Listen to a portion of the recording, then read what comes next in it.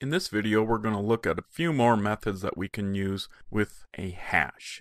So the first thing I wanted to look at here was merging two hashes. So I've already got IRB running in the window here, and I've instantiated two hashes, one X, one called color, and I'm just going to merge those together, and I'll call it a new hash. And so what we do is we take one of our hashes, we call the method merge, and then we give it the other hash inside the parentheses as the argument. And so now we have a hash that combines the two.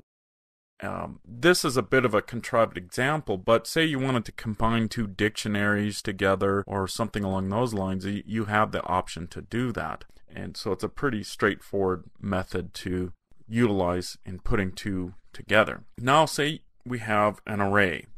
For example, let's do just a simple array like this. And I want to convert that to a hash. Well, let's see what happens if we just do y hash equal.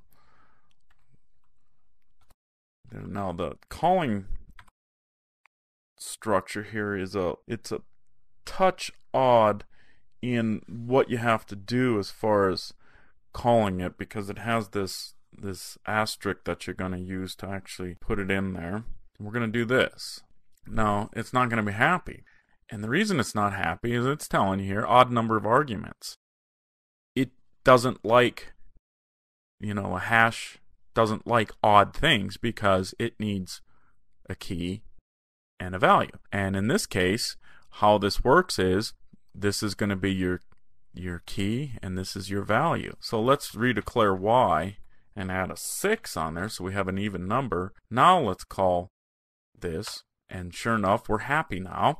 And look at that ordering. You see how that ordering changed, and it's not 1, 2, 3, 4. Instead, we're going 5, 1, 3. So ordering got totally messed up. Be careful with that, but at least it's a hash. But what it's done is it's taken these as pairs. So the first element is the key, the second element is the value.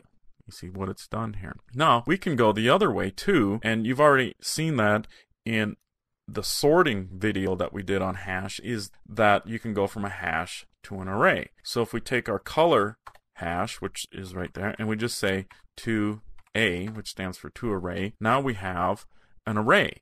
But each element of that array is a 2-element array. You see right here, that is an array with 2 elements inside of this array, the bigger one that has the 3 elements. So that's a little bit more of manipulating hashes.